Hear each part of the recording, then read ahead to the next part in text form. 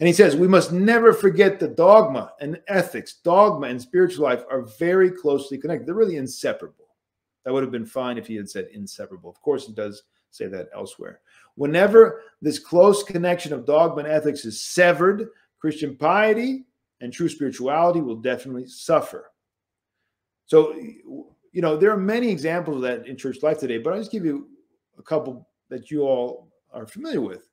If people are not properly catechized in the connection of dogma and ethos, they don't understand that what we believe has to be incarnated. If they're not properly catechized, they're not purified of the passions before they are baptized. Unfortunately, many are chrismated, which is an error according to our fathers today, our saints today. This is not something that is in the true spirit and true application of true economia, which is a blessed thing. But in any case, they're received into the church, but they're not purified. They're not passed through a true catechism. They're only getting head knowledge. Well, what happens is they've not understood experientially what dogma means, the implications of dogma, what it means to be in Christ, who Christ is, what he's done, everything about that. They haven't been purified. They haven't been initiated properly. And so they come into the church, they bring their passions, they bring their delusions. They haven't been purified properly. And then they stand in the temple of God as if they stand not much different in a lecture hall or a parish hall. And they sit and talk. They wear clothes that are not modest. They don't understand the need, for instance, women to cover their heads in the temple of God. They don't separate men and women. There's just chaos. I mean, one could go on and on about simple, minor things that you might say, Father, you're very strict. Father, you're very excessive. Actually, this is taken for granted among the saints, taken for granted among the old world Orthodox. These things are not at all accidental. They come about by a negligence on our part of living and teaching and being purified of the world. And one could go into much graver errors, but I'm just giving you some that I would be common to most everyone who's listening tonight. So dogma and ethos, when it's severed, Christian piety, evlavia, right? Devotion wanes. We have Christians who don't understand what it means to have a contrite and compunctionate heart. How do you have a contrite and compunctionate heart?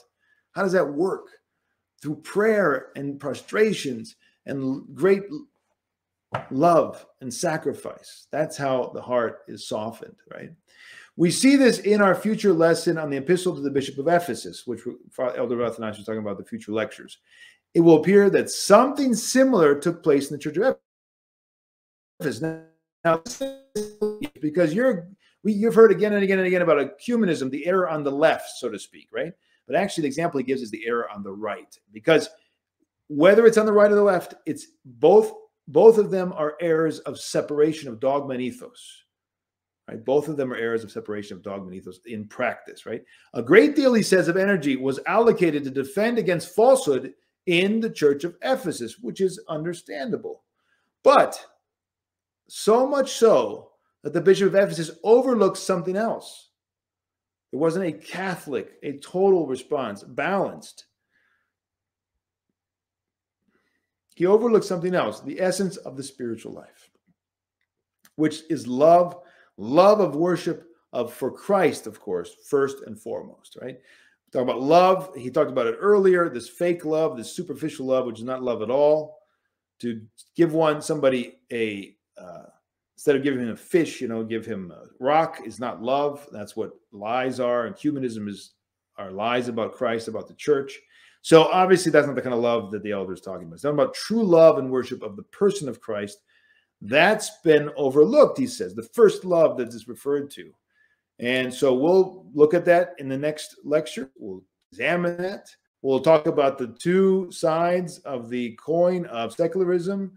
We'll talk about the two sides of the extremes that the devil wants to take us in. Zealotry, not according to knowledge, and ecumenism, which is indifferent to truth. Both of these are demonically inspired. They lead us away from the narrow path, the royal path of the Holy Fathers. So I leave that for you to chew on. And if you have questions tonight, but also to join us in the next lecture in 2 weeks,